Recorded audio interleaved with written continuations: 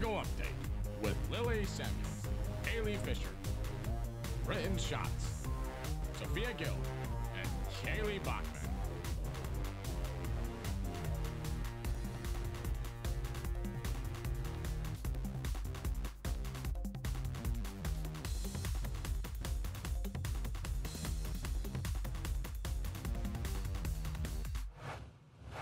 Good morning, Bengals. I'm Sophia Gill. And I'm Lillian Samuels. And we're bringing you the Bengal news.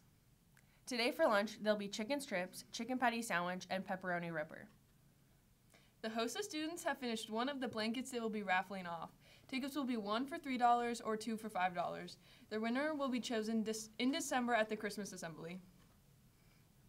LHS is hosting a coin drive for the Idaho Food Bank. Please bring any spare change you have and put it in your designated grades jug located in the Commons at lunch or your 1B class. The last day to donate is tomorrow.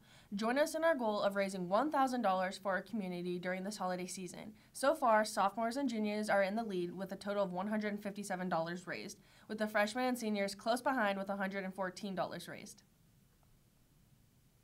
There will be a bowling meeting on Sunday, November 26th at Jeffries, which is next to Orchards Lanes at 5 p.m. for anyone that is interested in bowling this year.